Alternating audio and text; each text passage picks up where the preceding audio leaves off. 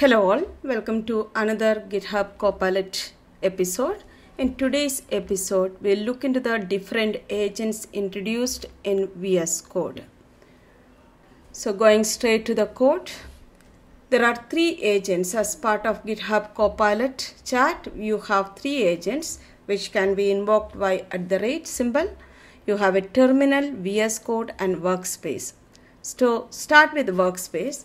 Workspace help you to address the project related questions.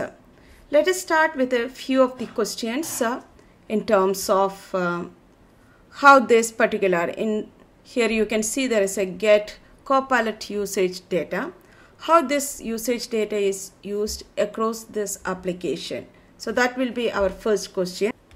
Where all the places my get Copilot usage data method used. So this is my first question. There is no other open files here, but I am asking Copilot for support to get anywhere we are using this particular method. Invocation of method may be happening in another file. Which file is having that invocation? So Copilot is taking the context of entire workspace. That's the agent's duty. Look at the workspace and see whether this particular question or this method is used anywhere. So look at the workspace and see whether this particular method is used in any of the files. So Copilot identified that it is used in 2 levels, the org level component and seats component.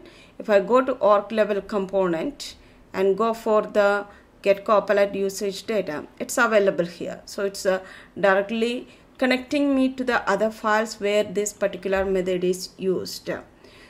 And in a general terms, this project is an Angular project where I have multiple charts are used. So I just want to know what kind of charts created in this application and in which files. So I need to understand any places we already have the charts, and if it is there, which all files have that chart entries, so that I can just have a look on that and understand how the implementation is done. Based on that, I can take decisions whether to take the similar approach or a different approach. So the Copilot is constructing the data based on the workspace as the context right now. You can see that editor chart is used in org level component, and there is a user chart, language chart, and everything is used in org level component. So if I go directly here, you can see that this Copilot data is used and editor chart that is coming from this particular one. So either you can go directly to here, or I hope this link may be opening just the file. The file is already opened, and we will see where this chart. There is a language chart and you have the editor detail chart. These are the charts used. So it's brought all the chart information across the project and it's displayed here.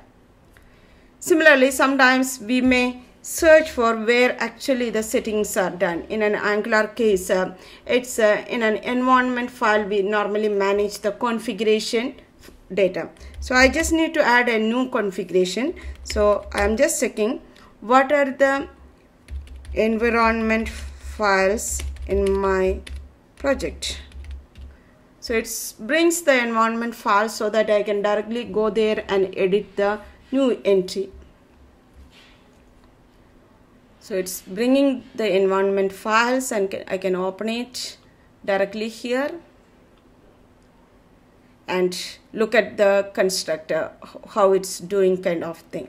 Here there is 2 methods which invoke the external APIs. So if I go and ask the workspace, explain the API invoke method in my service class.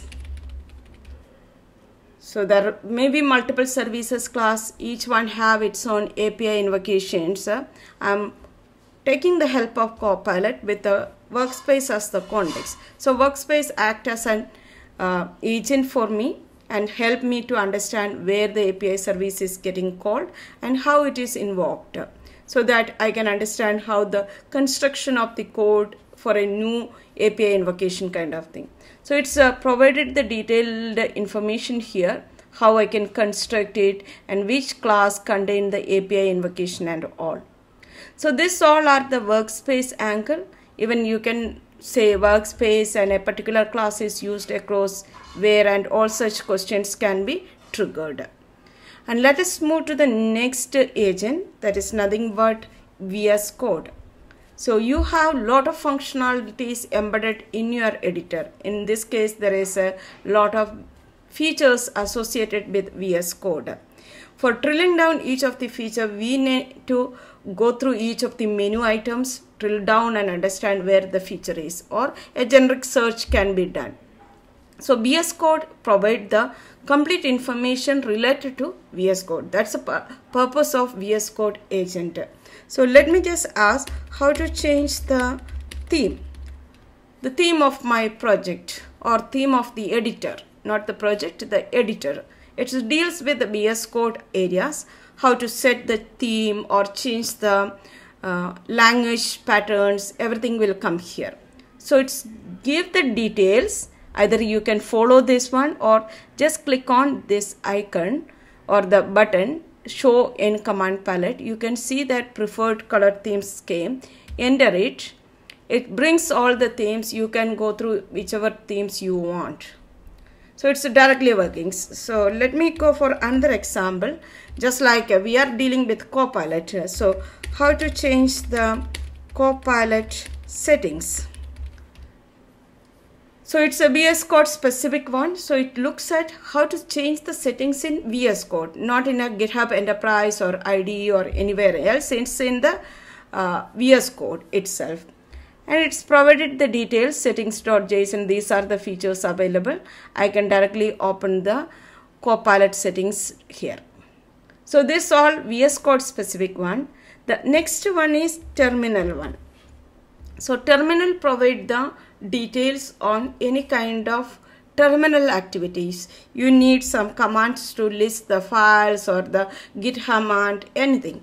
So how to rebase my git repository. So this is my command I am looking at, and it's a terminal command I am looking, not any of the project related things.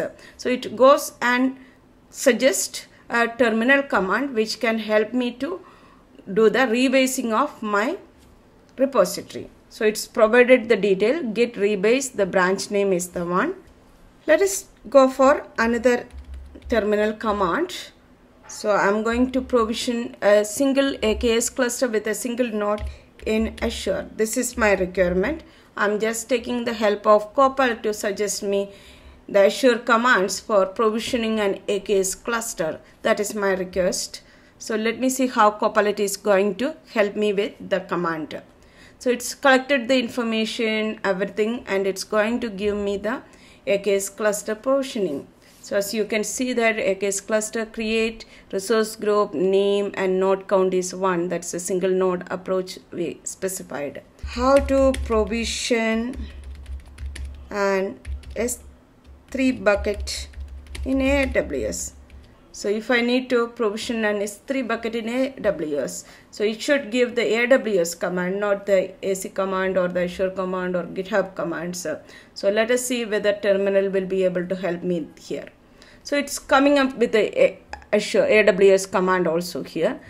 So any kind of command requirements, you can use the terminal. And also if you have already a terminal opened, you can go with this hash statement to get the details of last command and any selection, maybe a compilation error you selected, how to get the details of that one. You can use hash commands along with the agents. So VS Code supports 3 agents, workspace for the entire project's context, VS Code is for the VS Code related features, terminal is for getting the command line or the commands for executing at the command line or terminal window. So these are the 3 agents available. Similar kind of features can be done as part of the IntelliJ or JetBrains thing. We will cover that as part of the next episode. Thank you.